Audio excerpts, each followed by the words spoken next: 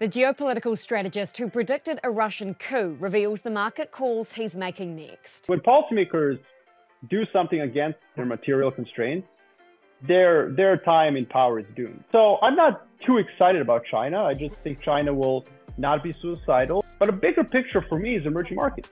It's Monday, the 18th of September, and you're watching Markets with Madison.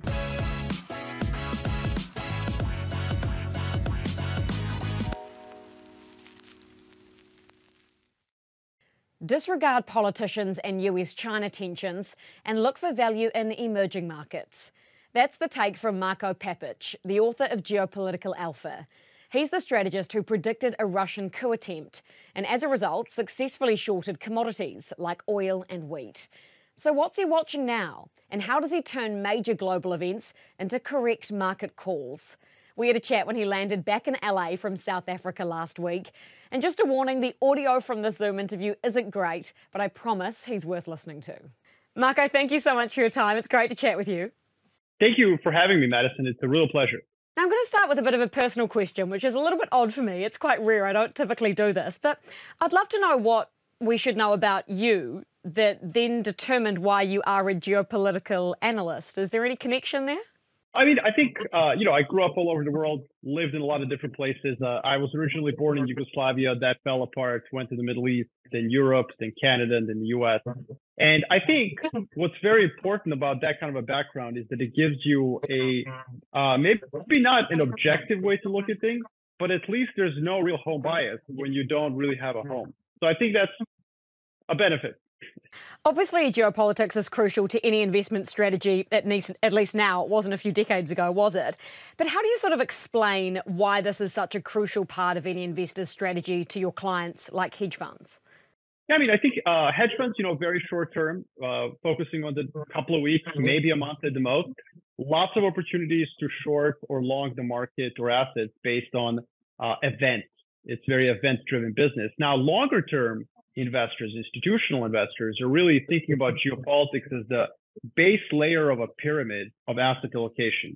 It's ultimately what creates the macro context that will determine growth, productivity, inflation. These things are connected to politics and geopolitics, and we just seem to have forgotten that over the last 40 years. Obviously, you're biased, so I think I know what you're going to say here, but do you believe that that's actually more important when it comes to investing, is understanding the macro? What I would say is that it's always been extremely important. It's just that for 40 years, after about 1985, geopolitics and politics worked as a tailwind for investors. So it was ignored, and many confused the tailwind with not being relevant. But if you really think about why we had such a long period of what was called the Great Moderation, it really came down to a victory on the domestic front by the Reagan and the Thatcher revolution, the supply side in the 1980s, and of course then the big geopolitical victory by the United States on the geopolitical front against the Soviet Union. Those two tailwinds are gone. They've dissipated. We're in a completely different world. But it doesn't mean that geopolitics didn't matter before. It just worked in the favor of investors, so they didn't pay attention to it. What's your framework for understanding macro and then applying that to a market strategy? It's very simple. I think policymakers, politicians, leaders, authoritarian dictators, whatever you want to call them, they're far less relevant. They are really tragic characters in the play of geopolitics, and they're constrained by material reality that surrounds them. So if you want to forecast what's going to happen in an event, you should focus on that material reality that forces a policymaker to do sometimes something that they don't want to do, something that goes against their ideology, against their beliefs, against their previous statements. Politics is really all about the art of figuring out the path of least resistance, and policy often follows that path. Now, this is very difficult to do in practice. Obviously, it doesn't work all the time. I call it a framework. It's not a theory, it's not a method. It's often wrong. But it does give investors something to start with, rather than just kind of like throwing darts on the wall. Do you have sort of one rule that you always come back to when you're analysing, say, a geopolitical event like a conflict? I mean, is it like, don't invest in a destabilised state or, avoid what politicians are saying? Do you have sort of one motto, I guess you could say? I think there's a couple. One of them is that the market almost always overestimates the half-life of geopolitical risk. In other words, the time that it will take for the risk to dissipate from the market. And so what this means is that it's very difficult to tell an investor what to do ahead of an event, whether it's Brexit, election in the US, Russian decision to invade Ukraine. Those are difficult forecasts to make. But once they happen, they're almost never as bad as advertised. That's almost a rule of thumb. So the way to really invest is to go against the hysteria once a negative geopolitical risk has taken place. Now, that's very difficult to do. It takes a lot of, meditation and control to be able to go against all the scary headlines. But that's kind of a rule that's almost never failed. Can you give me an example, and let's use the most prominent current one, which would be the war in Ukraine? Yeah, that's a great question because it's such a great example of this framework in action. I mean, look, my framework would have said and did, I signed a pretty low probability to the Russian invasion of Ukraine. So that was a huge error of the constraint framework, largely because it is a really bad idea to do that. I mean, we could spend the next 30 minutes going over all the reasons why invading a country the size of Ukraine is a really bad idea for Russia. But President Putin followed his preferences. He ignored his constraints. Once that happened, it was very easy to just abandon the framework and say, oh my God, Putin is difficult to analyze and forecast. This will lead to nuclear war. But in fact, those constraints didn't go anywhere. The material reality was still there. It was still a bad idea. And so a lot of the market reaction in terms of commodity appreciation in particular was overstating the risk because the invasion was a mistake. Russia was always going to basically lose in their initial objectives and focus on a much smaller part of Ukraine that for the global markets wasn't as relevant. And that's why the correct investment thesis was actually to short a lot of the assets that had appreciated as the invasion started. So oil, commodities, wheat, they all basically collapsed after the invasion. Did you short them for your clients? Yes. Yeah, absolutely. I mean, we advised in May that our clients should short commodities broadly. That was the correct call, except for oil. Oil took a couple of months to be convinced.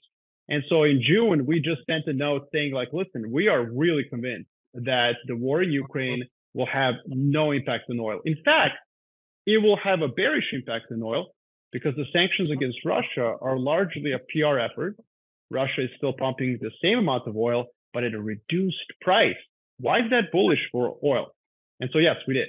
How many people told you were crazy when you came out with that call? Well, it depends. It depends. A lot of the clients I work with are very sophisticated. They will listen. They won't say you're crazy. Twitter definitely told me that I was crazy, and I took that as a badge of honor and then felt more convicted to do exactly what I said. I bet you probably gained some Twitter followers at least now, so at least that worked out for you. I hope so. Well, if you look at what's happening with the Russia and Ukraine conflict now, there was a coup attempt against Putin. It's now ultimately failed. Did you predict that? And what would you say the sort of market calls are now with how the conflict has eventuated? Yeah, so I mean, destabilization of Russia was pretty much the forecast that my team and we made literally the day after the invasion. When policymakers do something against their material constraints, their time in power is doomed. And so we set the clock right away. And yes, we mentioned the word mutiny or a coup as a possibility. So I wasn't really surprised by that, but that's kind of irrelevant. What's relevant for investors right now is that there doesn't have to be a lot of political destabilization in Russia for it to be relevant. Why? Well, because in the 1990s, Yeltsin held on for power for basically a decade. So he wasn't ever removed. He never lost the election. And yet there was considerable political dysfunction in the country, which led to the halving of Russian oil exports. They basically fell by a half. I mean, it was incredible. And this is something that we should remember for today's context as well. If there is continued political dysfunction in Russia, it will impact their ability to produce commodities, which are very important for the global economy. And so, what I'm telling clients right now is that it's difficult for me to time when this happens. But given everything else going on around the world, which requires a lot of commodities, I think destabilization in Russia is yet another pillar of this kind of commodity super cycle. If we focus on commodities, then obviously OPEC and its decisions has a sort of large factor in all of this pricing as well. So how do you weight events like that? Because it seems like the market weights what OPEC does and says more than a conflict in Ukraine. Well, I mean, and that's been correct because the conflict in Ukraine has not impacted oil supply in any way. I think the conflict in Ukraine will continue to be largely irrelevant for the market. What happens inside Russia, the politics of OPEC, those are far more relevant. And so I agree with the market that it's focusing on those other issues. I think another issue to think about in terms of oil is that as oil prices rise, there is a paradox. As oil prices rise, some of the Russian oil barrels are being priced above the price cap set by the sanctions. But once they rise above that price cap, no tanker wants to fill up with Russian oil and send it to the rest of the world. And so we have this perverse incentive set in place by these sanctions against Russia, which means that as oil prices rise, we lose potentially considerable amounts of Russian supply. And so that is likely going to cause an overshoot in oil prices over the next 6 months. Outside of oil, when you look at everything that's happening in the world across all markets, what is your next big prediction? Is it perhaps about China, maybe? What I would say is China is its own world. I don't want to call it emerging markets, but what I would say is that Chinese policymakers eventually are going to be forced by their material constraints to put a floor in growth. So I'm not too excited about China. I just think China will not be suicidal and, they'll put some sort of a floor. But a bigger picture for me is emerging markets. So countries outside of China, whether it's Indonesia, whether it's Vietnam, whether it's, countries in Latin America in particular, the Middle East, Saudi Arabia, these countries are likely going to ride the wave of what's going around the world, which is this incredible capital investment cycle that's been started by onshoring, reshoring, friendshoring, enemy shoring, whatever shoring, U.S. households, which are absolutely filled with savings, with deposits from the fiscal stimulus in 2021. This is starting to look to me like the 2002 to 2008 cycle, which was quite different from what we've lived through the last 10 years, which is subpar growth, subpar inflation. You want to really own U.S. tech and bonds. That was what worked last decade. I think that this decade will resemble more that 2002 to 2007, and that's not really on anybody's radar. And if it is, there's a lot of doubt that emerging markets are a place to be. In fact, the dollar's rising now. Emerging markets are now doing very well. So it's a counterintuitive thesis, but I think it will play out over the next 5 years. That's interesting because a lot of analysts that I speak to think that we're currently in the midst of the end of globalization, but you just think it's the end of globalization as we know it, and it's just a new wave of other markets that are going to join it. Is that a good way to phrase it? I think it's too simplistic to say it's the end of globalization. I think it's the end of, hyper-efficient globalization that we had in the 90s and the 2000s. But ironically, Madison, if we are going to unwind this hyper-efficient supply chain, globalized network that we've done, what do you need to do that? What do you need to unwind it? Well, you need a lot of capital investment goods, primarily commodities, and emerging markets produce those. So I think that commodity producing emerging markets are going to do well, whether China and the US are trading as much as they did 10 years ago or not. So I take it that you're watching BRICS pretty closely. What did you make of its recent additions? Yeah, so I think I'm definitely watching very closely what's going on in those economies. I think the grouping itself is, it's a little bit of an anachronism. Tip of the hat to Jim O'Neill of Goldman Sachs, who of course invented the term BRICS. I think it's the dream of any investment strategist to one day become geopolitically relevant, that your acronym becomes geopolitically relevant. But I think the grouping itself is less relevant than what's going on in those economies individually. And almost all of them, other than China, are doing really well. South Africa also has some problems, especially institutional. But the rand is so cheap right now that I can even see South African assets doing quite well in a capital investment heavy cycle. You're pretty much always looking for opportunity and value to be had out of conflict, I guess you could say. Do you think it's possible to make money in a time of peace, if we ever see one? Well, I think we are in a time of peace. I think those that think that we're in time of war, I mean, it can always get a lot worse.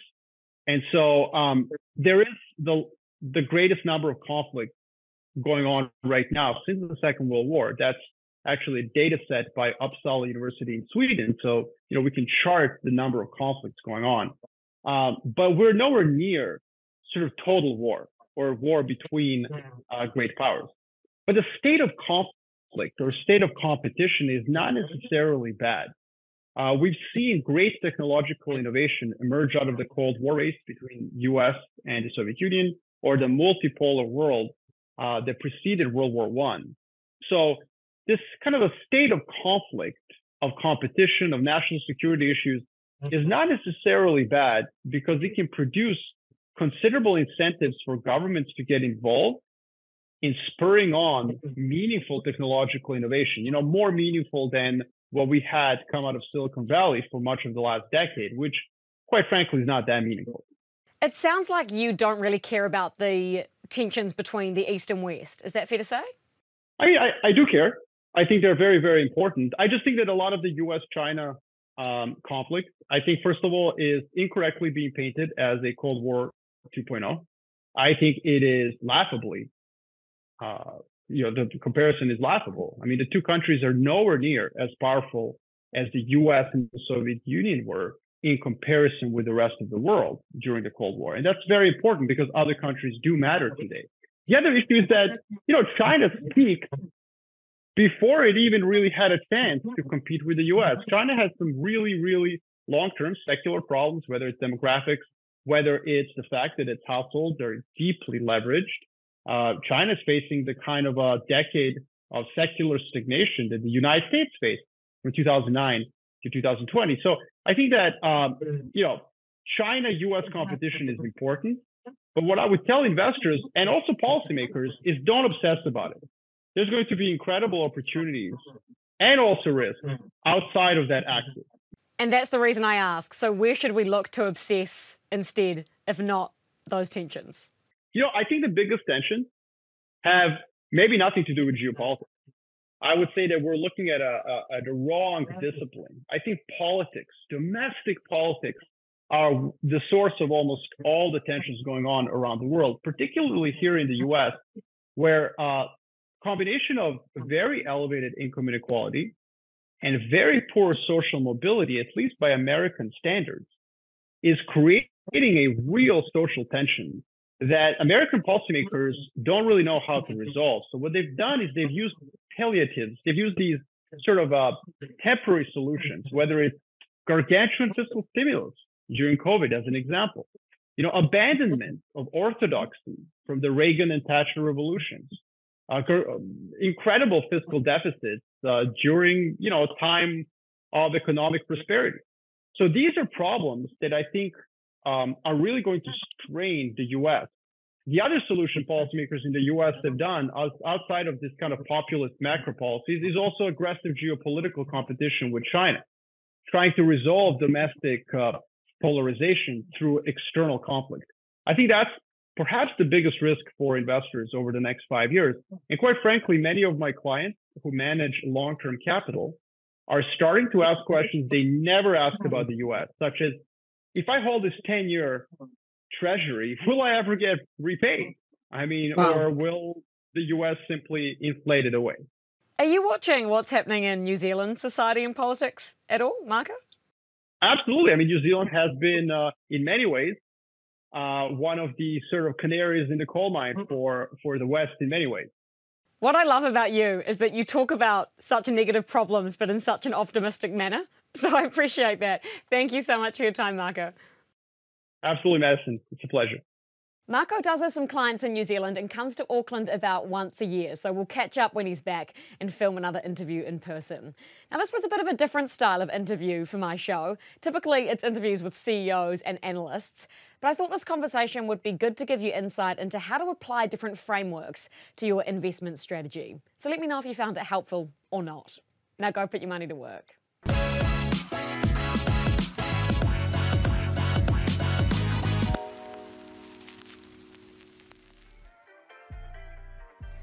Thanks for watching Markets with Madison, the New Zealand Herald show for interested investors. If you want to stay up to date with financial markets, click the subscribe button below and you can watch our other episodes here. Stay up to date with all the business news and numbers as they land on nzherald.co.nz.